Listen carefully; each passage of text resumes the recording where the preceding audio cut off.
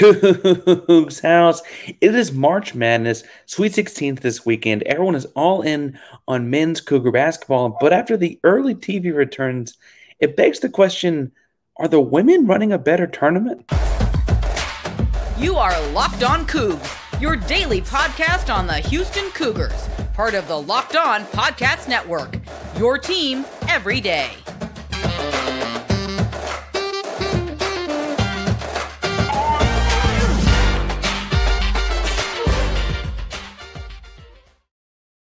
Welcome to Locked On Cougs, daily podcast all about your Houston Cougars. I'm your host, Houston-born teacher and coach Parker Ainsworth, here to break down all things Cougs. And whether you're a Houston fan or just a hater who came to stop by, thank you for making Locked On Cougs your first listen of the day. If you want to join the conversation down below and you don't know what to say, tell us if you like your queso spicy or creamy.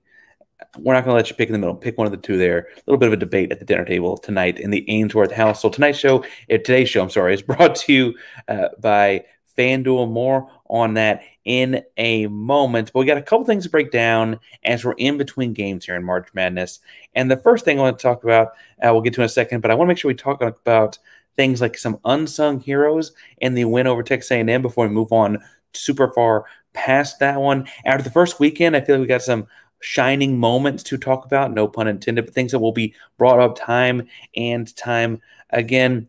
But first, to open today's episode, I want to talk about women getting it right. Now, that's not just because Monday, and I'm recording this on Monday night, is my wife's birthday. Happy birthday, honey, at home. I will say I'm getting more and more obsessed with women's college basketball as a tournament. Obviously, I follow the same schools I follow. I know, like, it's good to see the Cougs doing well, but there's some things they're doing well that are within college basketball's control and some things that aren't. Women's college basketball has stars, right? And it has stars that get to stay in college for a long time. One of the things I think we love about our Houston Cougar program is so many of the stars, outside of like Jarris being a one and done, stay at Houston for a long time. We got to see Jamal Shedd grow up, Marcus Sasser grow up, Joan Roberts grow up, Armani Brooks grow up, Quinn Grimes came here for a little bit. We got to see Gayla Robinson grow up, Corey Davis grow up. Over and over again, like you see very few, very rare guys show up for just a one quick and get out to the NBA. And that's why we love our stars. And all of men's college basketball, I think, would stand to benefit as a college basketball product from that, right? You get to know the guys better. In women's college basketball, they have to stay in school at least 3 seasons before going pro. And you see the way that those stories get built up with the Angel Reeses, the Caitlin Clarks, Aaliyah Boston when she was at South Carolina, et cetera, right? That's not entirely within college basketball's control. That's an NBA rule. The guys can go one and done and da-da-da-da, right? One thing that is, though, that is super, super noticeable is something that's been going on for about just over 10 years now the 2024 tournament. And that is, in women's college basketball, the lower seed, so the 1 seed, the 2 seed, the 3 seed, always the 8 seed, gets to host the opening weekend of the tournament. So if you're the 1 seed, you're playing back-to-back home games to open the tournament. The 2 seed as well. Really, it comes down like the 8 seed might get to host one game and go on the road the next 2 days later or whatever, right? Those are the only kind of trickier spots here. The lower seeds, the 14s, the 13s, the 12s, those teams are on the road for both of their first 2 games. Then the Sweet 16, Elite 8, and Final Four and Championship game, those 4 rounds in the women's tournament are all at neutral sites, right? So that's much more like the men's tournament. Frankly, a lot of times the women's Final Four is at the location the men's Final Four was at a year prior because it still got the infrastructure set up and so on. As we're watching that tournament get more and more pub, ESPN's doing a pretty good job of putting it out there as a major marketable product. They've kind of moved around when their championship game is. So it's not like after you think of college basketball, it's having been over. It's now the Sunday between the Final Four and the men's championship game on the men's side. I think these first 2 rounds being at home creates a different kind of atmosphere for fans. It creates an excitement that's palpable on television as I got it going over here. And frankly, moments like the Stanford and Iowa State, or it was Stanford winning at home on Sunday night. Iowa being sold out and like eardrum bursting loud for Caitlin Clark's last game there, being a tournament game. It's impressive. I think that this hypothetical would be beautiful in men's college basketball as well. I think it rewards schools for making those higher seeds. So Houston as a 1 seed would get more of a perk than just being a 1 seed. You'd also get to play those 2 games at home. School gets a little bit of bank on that, but obviously you also get the comfort of playing at home. And we'll talk more about how that affects Houston in a second. But as like an 8 seed, outside of getting to wear a certain jersey, there's not a whole lot of difference between 8 and 9 seed. They're kind of negligible. You play the other seed in the first round, and the second round, you've got the number 1 seed in the tournament. But if you had a home game as the 8 seed, suddenly that's a lot bigger deal. The same thing between a 7 seed and a 10 seed. Those schools are typically similar programs, or programs that had a similar year. But the 7 seed getting a home game, suddenly, wait a second, you're starting to see, how that benefits having a slightly better year for whatever reason that the committee determines you do. I think it's a nice award, frankly, and I think it's one that is worth looking into for men's college basketball. I think we're seeing it work on the women's side, and I think specifically to Houston, and this is where I'll leave us, this would almost guarantee that the Sweet 16 streak that we're at 5 in a row and counting continues. This year, Big 12 champs, regular season champs, were undefeated at home. Okay, clearly home court advantage works. Last year, they were 16-2. The year before that, 17-1, 15-0 in 2020-21, 14-2 in 2019-20, and 19-1 in 2018-19. Those are the 6 years, because there was no tournament in 2019-20, the 6 years that span this 5 straight Sweet 16 streak. And Houston has lost a combined 6 games. Teach history, not math. A combined 6 games across those 6 seasons at home. I think this will be a massive advantage for that first weekend. I think it's an advantage that you've earned. I also think it's worth pointing out that it's the kind of advantage that incentivizes playing harder in that conference tournament for some schools, right? Where you're not it makes that rest versus rust conversation for the schools that'll be between that 6 and 11 lines, schools that are in between that area, that makes that tournament a lot more valuable to them very suddenly than it might have been otherwise. You're also going to get to see, because at some point it will be not just the Gonzagas, not just the St. Mary's, but other small schools that had tremendous years potentially get to host that first game as an 8 seed, right? Or if something crazy happens and you have 2 upsets in the first round, you may get one of them host as a second round game in the same weekend, right? I think that's a benefit to this thing too that could show off across all of college basketball, the landscape, the schools that we have in this sport. Now, I say that because I'm admittedly watching it. The crowds are fun, and the women's game has done this part right. I don't know how you put the toothpaste back in the tube, stuff everything back inside of Pandora's box, and go backwards on men's college basketball, because the cities that host the first round games, Memphis, for where Houston was this year, need to make that money. Memphis wasn't in the postseason, which is funny to laugh at. But Memphis went in the postseason, right? And so that's how that city made money on postseason basketball. I think all that happens there, you start rotating your Sweet 16 and Elite 8 game sites and Final Four game sites more frequently through more places. I think there's a way to finagle that. I also think that the perks for these schools is worth it. I think that home court advantage being part of that first weekend of March Madness is a good thing. It makes for better games on television, makes for better crowds. It frankly, getting to watch postseason basketball at home would be tremendous, right?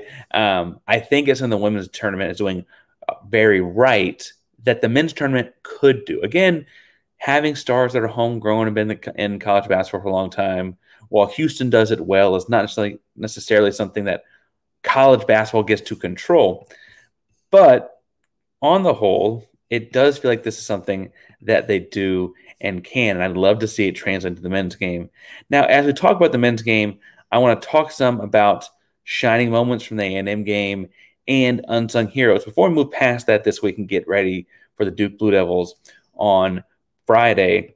But first, as we're talking about the men's game and looking at different ways to make this thing even more interesting, the best way to make it more interesting would be to go to FanDuel, America's #1 sportsbook, where you can say goodbye to busted brackets because FanDuel lets you bet on every single game of the tournament, whether you're betting on a big upset or a one seed or whatever. Time to go dancing on America's #1 sportsbook because right now you can get $200 in bonus bets. You put your first $5 down and it hits. That's $200 in bonus bets on point spreads, money lines, etc. As long as that first $5 pick hits. Just visit FanDuel.com/lockedon bet on college hoops until they cut down the nets. Houston's currently at plus 600 to win the whole thing. You also have them favored by 4.5 points against Duke this Friday in Dallas. The over-under that one is set at 133.5 as I'm recording this. That's an interesting line, to say the least. This FanDuel America's #1 sportsbook right now. Put $5 down. If that thing hits, you hit big for $200 back in bonus bets. FanDuel, official sportsbook partner of the NBA. Other part about Houston worth mentioning is that Houston's a well-oiled machine. If you're trying to keep your well-oiled machine up and running, passion drive performance are what bring home the winning trophy, and they're also what keep that ride or die alive. eBay Motors got everything you need to maintain your vehicle and level up to peak performance, from superchargers to roof racks, exhaust kits, LED headlights, and more. Whether into speed, power, or style, eBay Motors has got you covered. And with over 122 million parts for your #1 ride or die, you'll always find exactly what you're looking for with eBay Guaranteed Fit. Your part is guaranteed to fit your ride every time or your money back, because with eBay Motors, you're burning rubber, not cash. Keep your ride or die alive at ebaymotors.com. Eligible items only, exclusive by eBay Guaranteed Fit, only available to U.S. customers. All right, so every year at the end of the tournament, after the championship game, it's usually midnight. It's usually, everyone's going to sleep. It's late, but you got to stay up to watch the one shining moment song. Now, I know you know this, but for people that have been living under a rock or people who've gone to bed early in the past, the one shining moment song is the same classic song every year, but they splice in highlights from across the entire NCAA tournament, usually having some extra highlight package for the team that wins it all. And I think this weekend, specifically in the Texas A&M game, you saw at least 3, if not more, one shining moment type of moments from the Houston Cougars on the floor, and one big one after. So the first one is going to be, there'll be, whether Houston wins the whole thing or not, I think especially if they win the whole thing, though, Houston's got a lead. They're building it. And the highlight that will stick out from this game, that is like, he's the player of the year, potentially. He's a finalist for the award. If they win the whole thing, he'll definitely be the MVP of the tournament, most outstanding player of the tournament, etc. But Jamal Shead is about 6 foot tall, maybe 6'1". Javier Francis spins and has a left hook in the lane, and Jamal Shead sprints from the three-point line, 2 foot elevates, and puts down the putback with both hands in a big-time dunk that gets the entire crowd going up and down crazy. And it's the kind of thing that the way the whole play timed out, it's almost like it was made for a highlight reel. The timing of it, you could clip it from a bunch of different angles as he's getting the ball in his hands right before putting it down. You can zoom in on the bench and have, Ramon Walker probably could have gotten called for a tag. He jumped up onto the floor. He was so excited from the bench. Crazy play that, frankly, obviously things went haywire, things went nuts. They almost lost the game. but it felt like that was this soul-crushing gut punch at the time. It's hard to capture what that moment meant, but I will say the clip itself, A, goes on every Jamal Shed highlight package for like the rest of time, but B, it also will undoubtedly be at least a first weekend clip in the One Shining Moment song. And then if Houston gets to the Final Four or farther, man, that thing is going to be a part of that final montage for sure. That's the highlight play from a like anyone that watches it can tell. Oh my God, that's tremendous, right? I think one that would need some audio, and they do put play-by-play audio over some of these plays to kind of add to the dramatics of the presentation. Ramon Walker's putback is going to be on this thing. And here's the deal is in the putback audio, you need to have the context. You need to have that this guy tore his meniscus almost exactly a month ago. And he's out here in overtime, the final minutes and possessions of an overtime game against a cross-state rival in a different conference you don't get to see often enough, but you had a Grady game with them earlier in the year. Because honestly, his putback is Damian Dunn misses a great look from three that if he nailed it, might have been the ice. And it's like, oh, but A&M is such a great rebounding team. Our bigs are all fouled out. What's going to happen? Ramon Walker just got in the game. He does his Ramon Walker thing and throws his body around recklessly, grabs the ball, is by the basket, puts it in, 2 points Houston. At the time, felt like another dagger, right?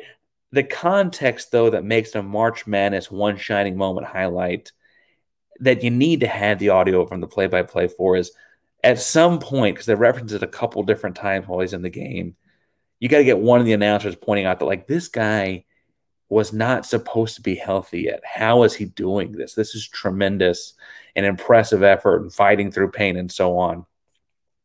That needs to be over the top of it because those two things, the tough, gritty play from the guy that's been hurt, embody Houston Cougar basketball. If you're trying to pick plays out from the tournament thus far that symbolize that, that's got to be it. Last but not least, if I were a betting man, I would say Ryan Elvin at the free throw line, the deep breath, etc. That will be also on the highlight reel. Frankly, you hear about stories about into the bench guys making a play or X factors that you don't expect to make a play, making a play, or whatever. Yeah, the Golke kid from Oakland made 10 threes, right? You hear about different things with different programs and guys that are you never heard of before, whatever, suddenly become heroes in March. The country has fallen in love with Ryan Elvin now. They've gotten to know him very quickly.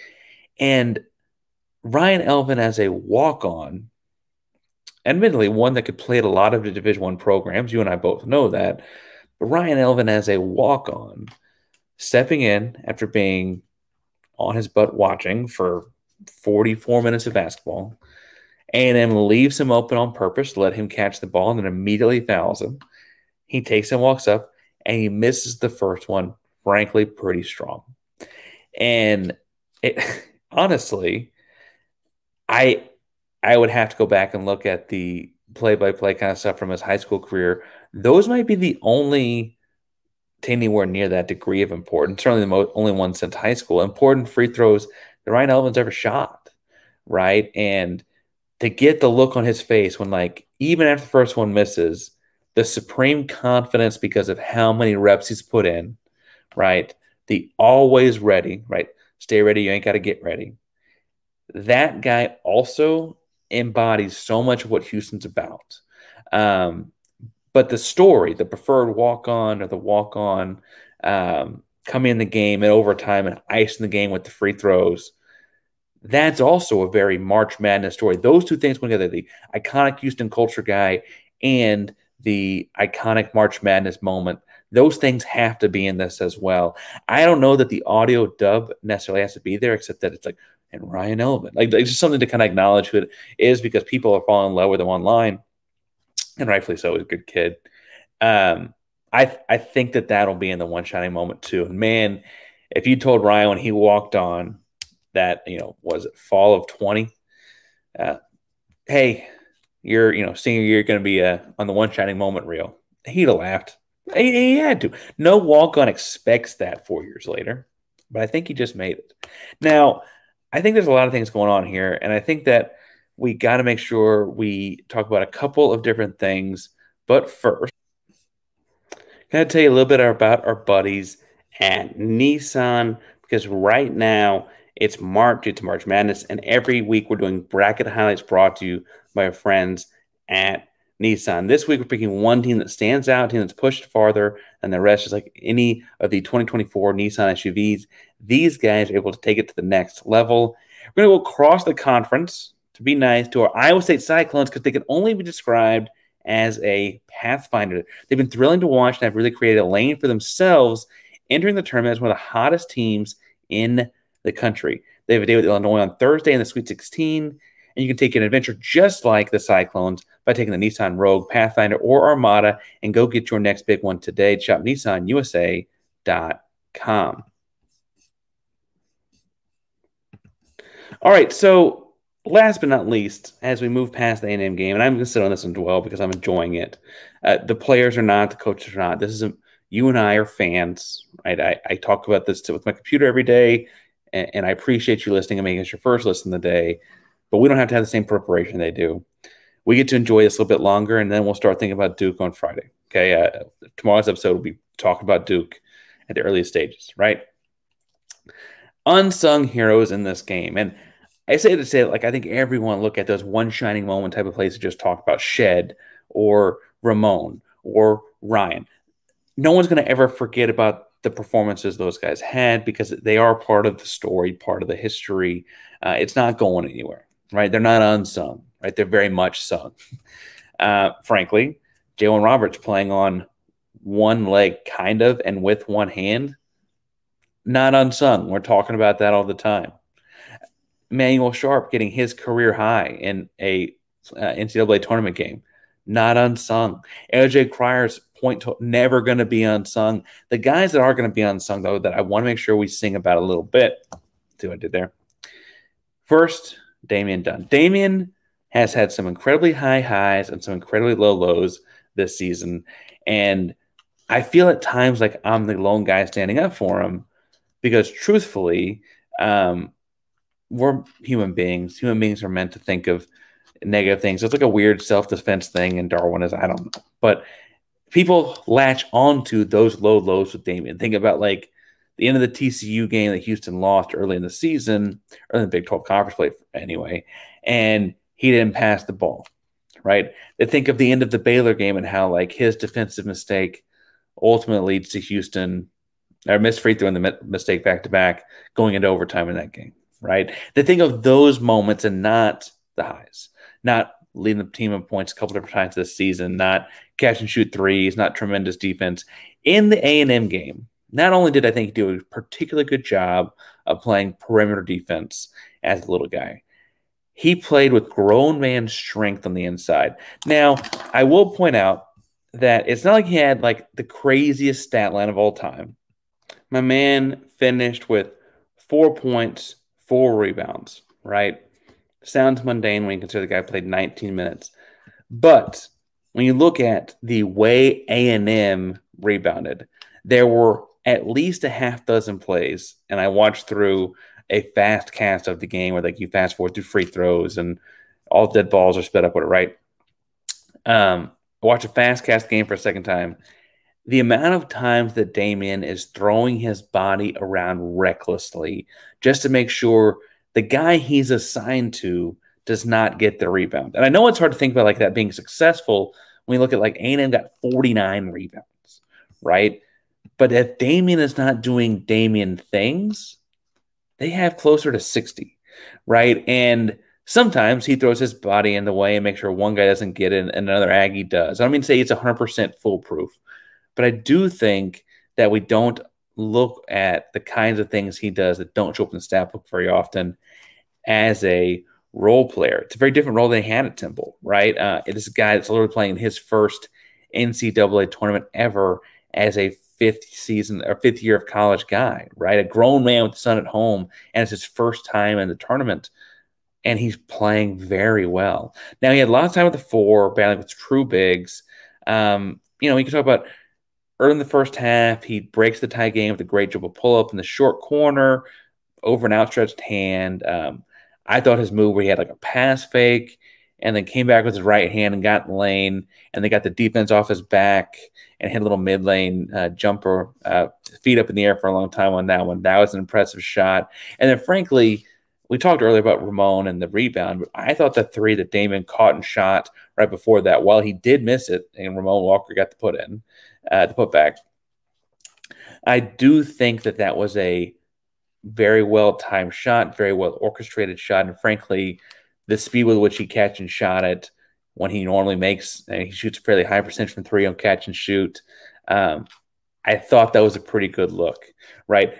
He was 1 or 2 of those good looks away from, oh my God, he had a good game kind of moments, right? But the effort he played with in fighting for rebounds, even if he only got 4, I think it's worth mentioning because truthfully, they needed every single one of those efforts. The other guy is Malik Wilson. Malik is a quiet dude.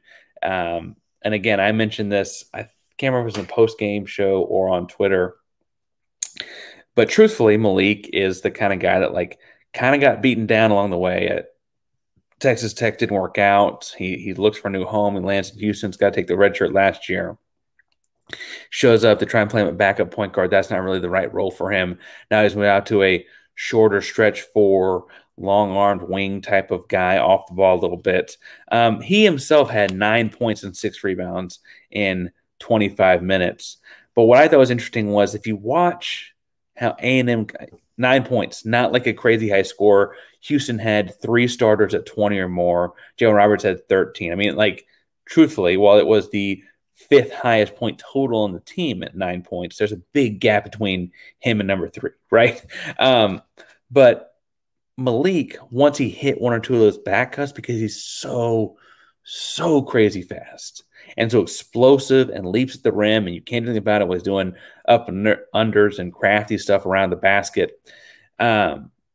Once he's done that once, all of a sudden, A&M started covering him a lot different. Yes, he had a corner 3 that helped some too, but he pulled guys out of the lane because they couldn't let him cut without any contact, and that meant they had to get out by him where they could provide the contact once they were out of the lane for the things like Jamal Shea driving and J1. And so all that plays itself together.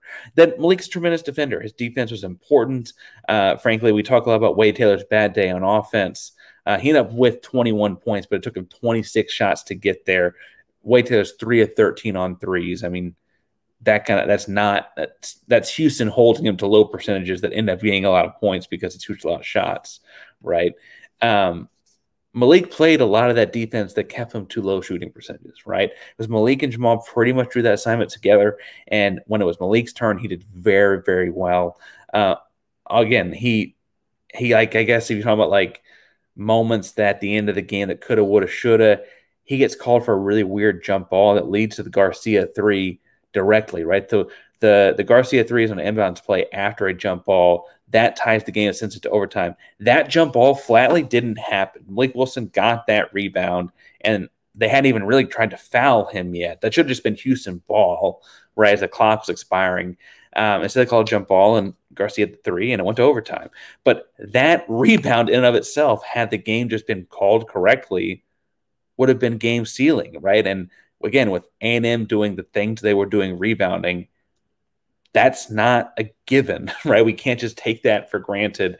Malik, Damien, the lone 2 high-minute bench guys, frankly, played tremendously in this game amongst all the efforts and things that get talked about this as it gets added to Houston Cougar folklore. We can't let those guys' efforts go to waste. Now, we've talked a lot about the A&M game. Could talk a lot more about it. But we've got Duke Friday. And so Wednesday's episode is going to be starting to look towards Duke. Same with Thursday, same with Friday. If spring football news pops in, we'll talk some about that as well. All things Houston Cougars here each and every day at Locked On Cougs. And we thank you for making us your first listen. Please hit subscribe so you get a little ding to let you know that we're here each and every day as we produce the latest on the Houston Cougars. Locked On Cougs is a proud member of the Locked On Podcast. That means your team, our Cougars are number 1 Houston Cougars in the Sweet 16 each and every day. Go Cougs.